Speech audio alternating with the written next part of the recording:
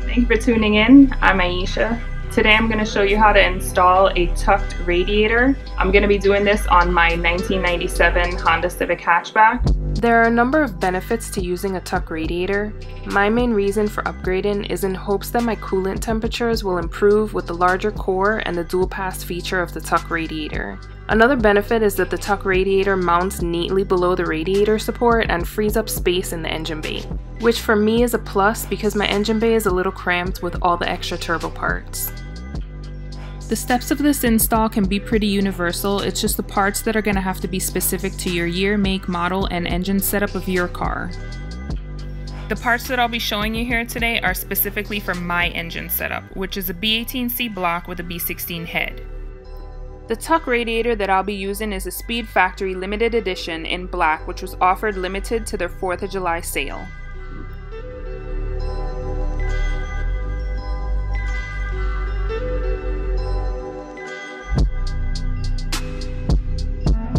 For hoses, I'll be using -16AN braided hose and fittings by Russell. For B-Series tuck radiator installs, SpeedFactory recommends using 4 45-degree -16AN fittings and 5 feet of -16AN hose, which I ended up altering what they recommended, so I'll go into detail later in the video.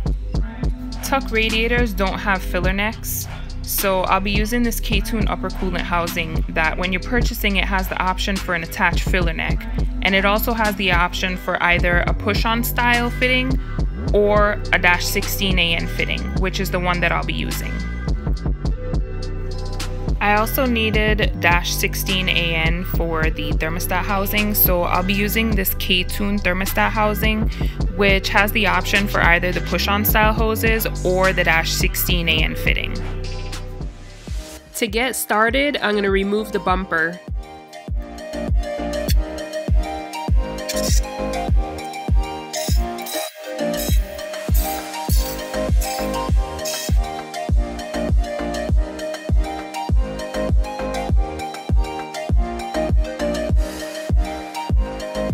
Next, I'm going to be removing my intercooler and piping, but if your car is all motor, you can skip this step.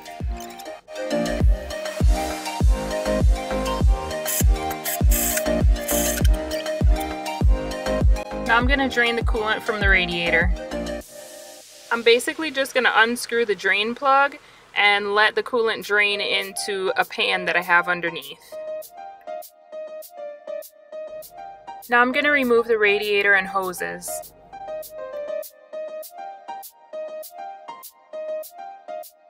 If you need detailed step-by-step instructions on how to remove the radiator and hoses, you can refer to the service manual of your car.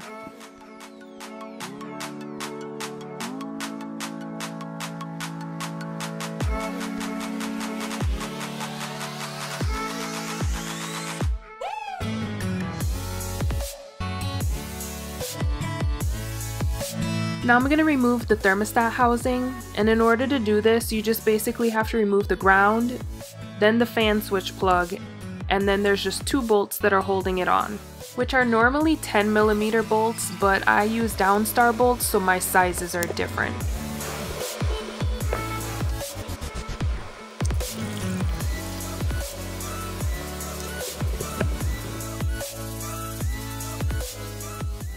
Now I'm going to remove the water neck from the head, which is basically just 2 10mm bolts to remove.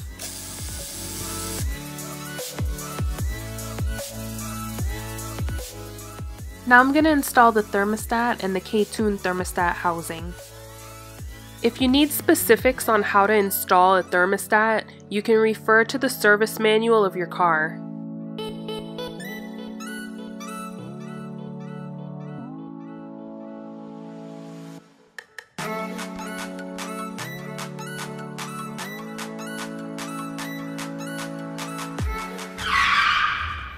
So I ran into a little problem. I was trying to install the thermostat housing and it's actually hitting in this area right here. It's hitting at this bottom corner right here. and the top hole doesn't line up with the hole in the back of the thermostat housing. And it's seeming like I'm actually gonna have to grind it down. I went on K-Tune's website trying to find more information and realized that they had a disclaimer in there, which I did not see before.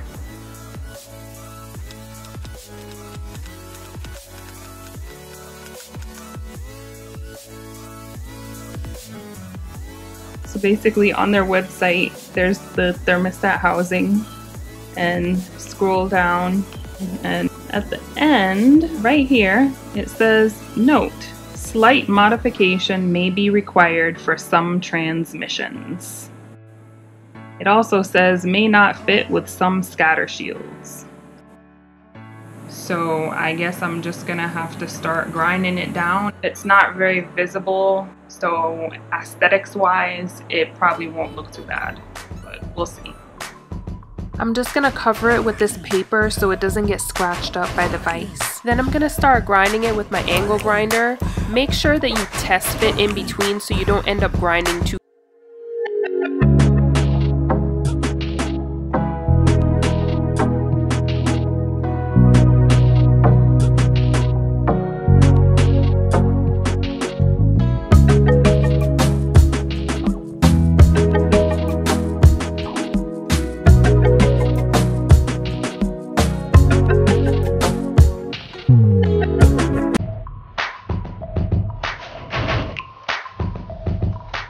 Now that I'm finished grinding, I'm going to try again to install the thermostat and the K-Tune thermostat housing.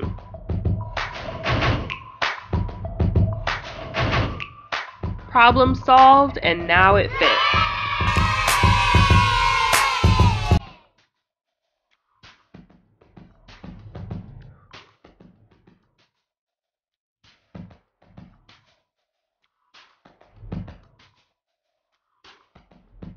Make sure you tighten all of the bolts and the fittings. Also make sure that you reinstall the fan switch plug and the ground. Now I'm going to install the K-Tune upper coolant housing. I recommend that you use the bolts that K-Tune supplied. The mounting holes are countersunk, and if you try to use other bolts, they could end up being the wrong length.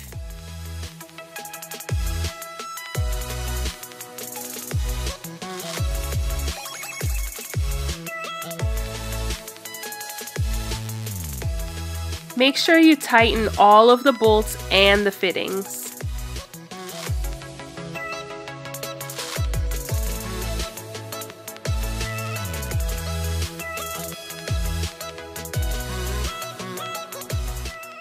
Now for the next step, I'm going to have to cut this center support.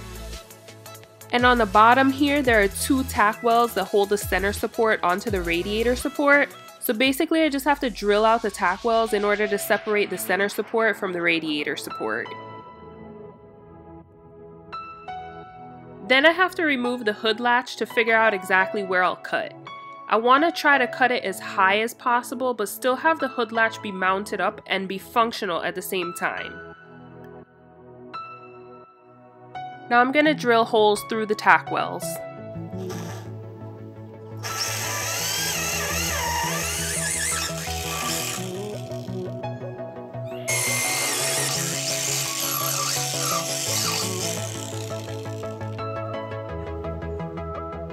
And now I'm just going to use my rubber mallet to pound on the center support to try to separate it. Then I'm going to remove the hood latch.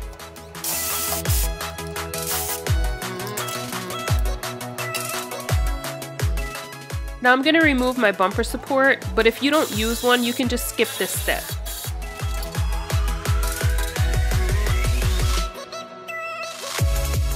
You should always wear safety glasses when operating any machinery. Now I'm going to cut the center support using my angle grinder.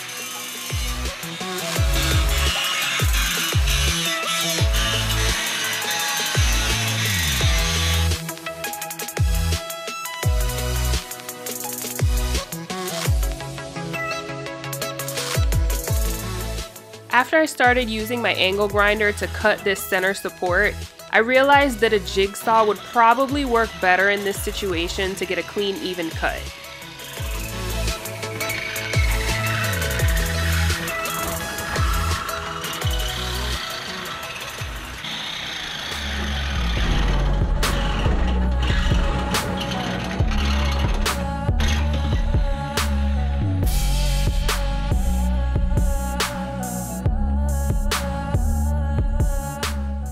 I didn't record this, but basically now I'm just going to take my grinding wheel and clean up the edges a little bit.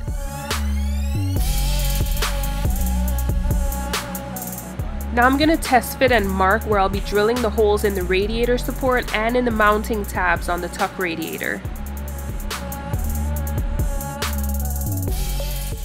Then I'm going to drill holes in the radiator support using a step bit. If you don't know what a step bit is, it's basically a drill bit that has multiple sizes. Each increment that you go, the hole gets larger. So I'm going to test fit the bolt every step that I drill, and when the bolt fits, I'm going to stop.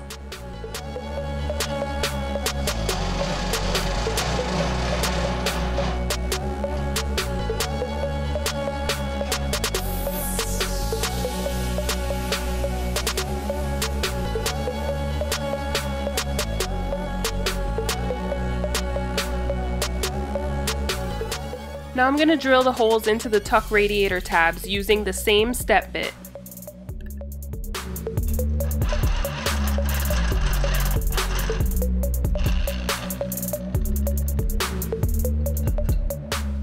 The bolt doesn't fit, so I'm going to go another step.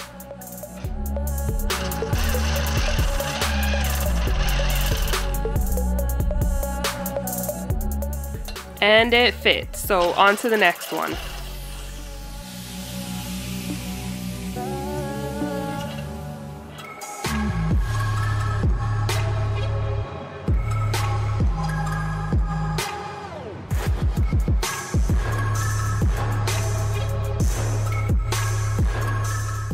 Now I'm going to mount up the Tuck Radiator to the radiator support using the bolts that I used to measure the holes, and I'm going to use the corresponding size nuts on the other side.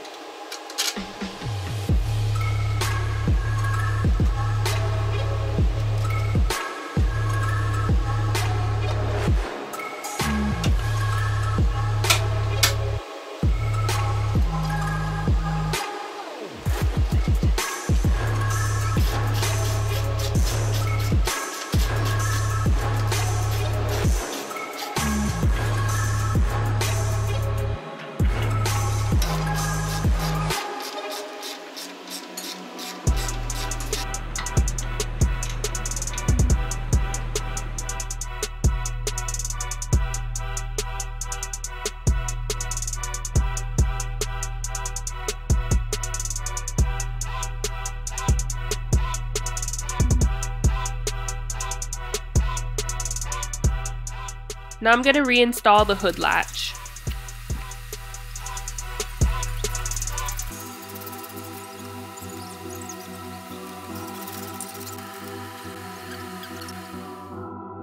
Now I'm going to reinstall the bumper support. If you don't use one, just skip this step.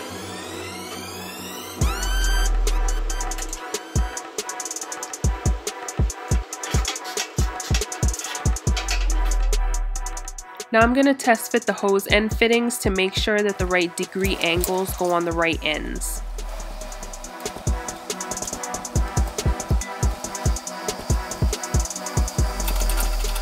SpeedFactory recommends that you get 4 45-degree fittings. I was a little bit skeptical about that, just imagining in my head what it would be like. So I went ahead and I ordered 4 45-degree fittings, but I also ordered 1 straight fitting because I felt like the top hose would be weird if it was a 45 because it's already high, and then if you put it like this, it's just making the hose go higher. So I'm gonna end up using the straight fitting for the upper radiator hose off of the radiator. For the rest of them, I'm going to be using 45s. Maybe you might want to map out and see exactly how it goes, or you can use mine as a reference. If you like the way that mine looks, then get a single straight fitting for the hose that is the upper radiator hose, and 45s for the rest of them. For those with a GSR head, the fitting is more in the front of the head, and because it's towards the front of the car and closer to the radiator, it might make more sense. Maybe the 45 might work. I'm not sure the position or angle of how that fitting comes off of the water neck. So you might want to look into that and use your own discretion to figure out what angle of fittings that you need.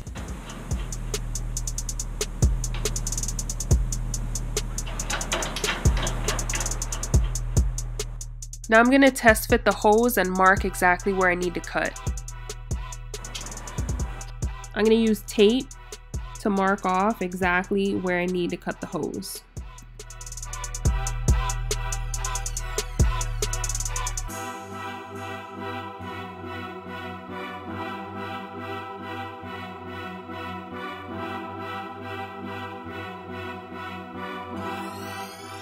Now I'm going to cut the hose where I marked it off with tape. I know there are cutters to cut these hoses, but I don't have any. I find that using an angle grinder works pretty well with getting a straight edge.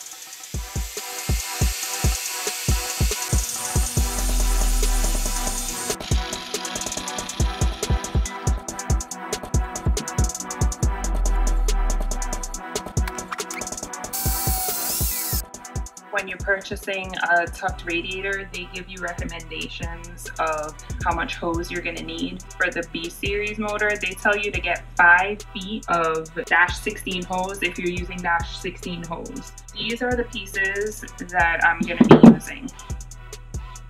This is the leftover. This roll was 6 feet long. So if you measure them up,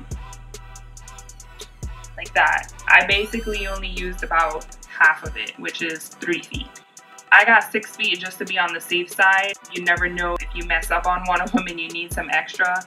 It can't hurt to always have extra. You can just get 3 feet and it would work perfectly fine. Now I'm gonna assemble the fittings onto the hoses.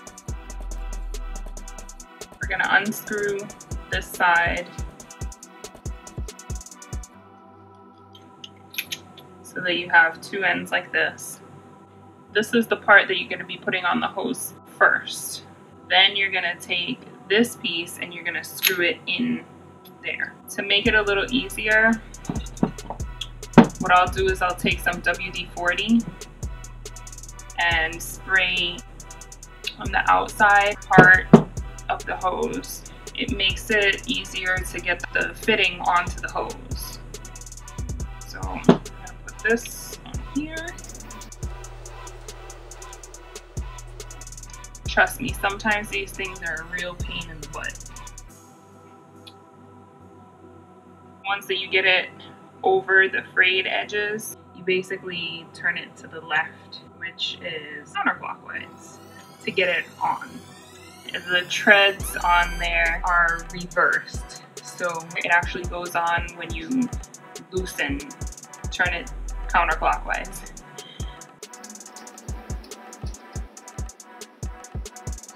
Just keep going until the hose meets the lip. Keep going.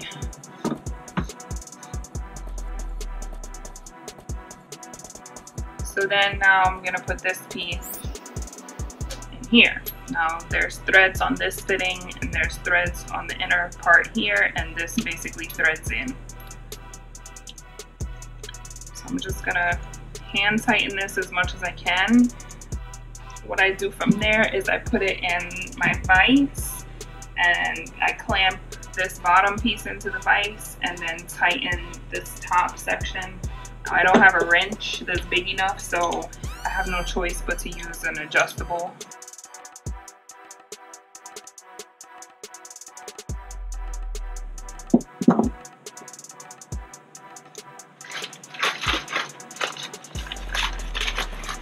Minimize scratching, I usually use like a piece of paper.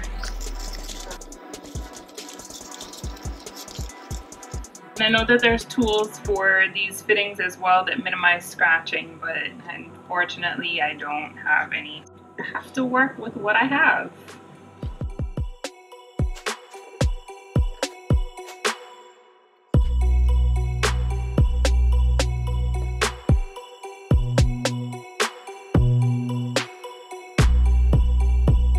And you're just gonna tighten until it can't go anymore.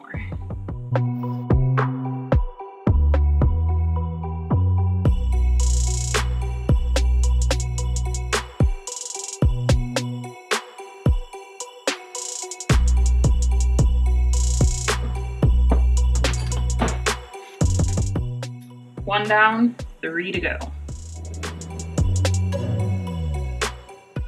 Make sure you test fit in between just to make sure that the hose is still going to be the proper length.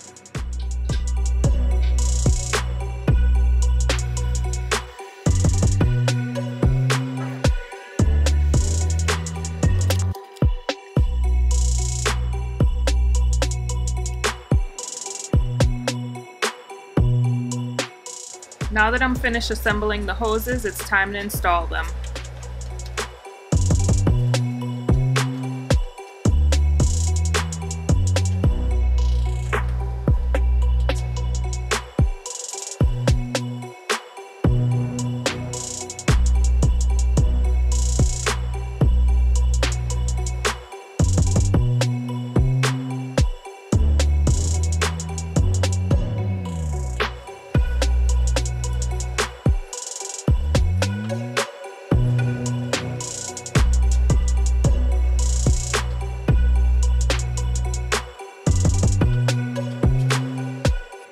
Make sure to tighten all of the fittings, including the fittings on the water neck.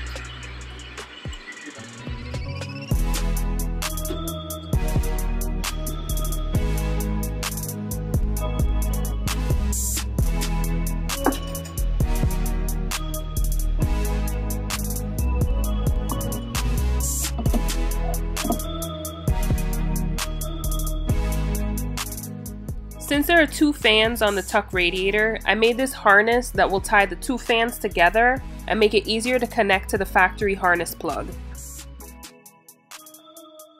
So basically, one end goes to the factory harness plug, and then the other end ties into both radiator fans.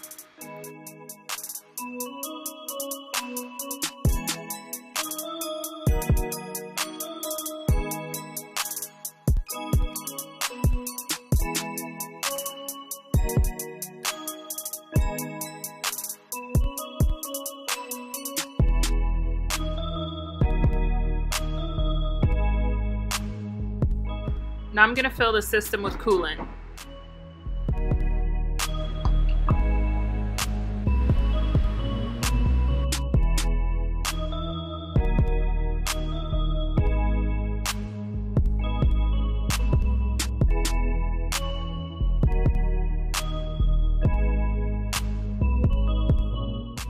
Make sure to check for any leaks.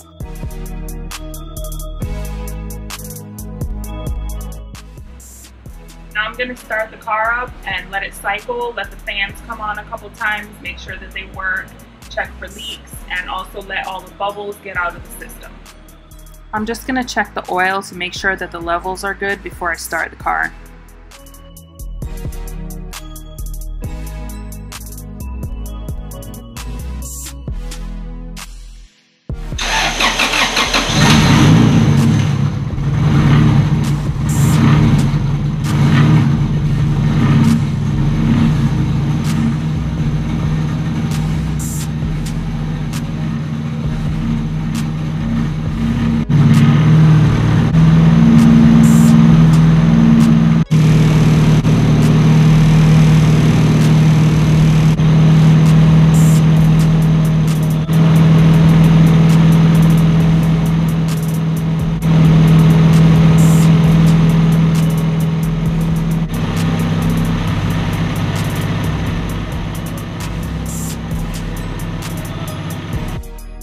Now that the car is warmed up and the thermostat has opened and cycled, I'm going to put the filler cap on.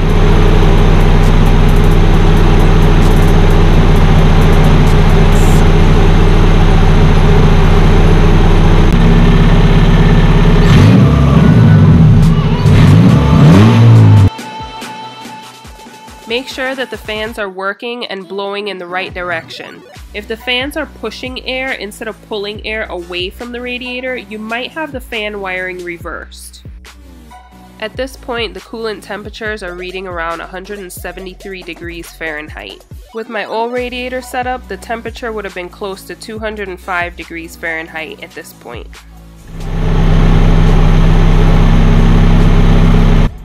There are still no signs of leaks, so I think we're good, and that concludes the install of the Tuck Radiator.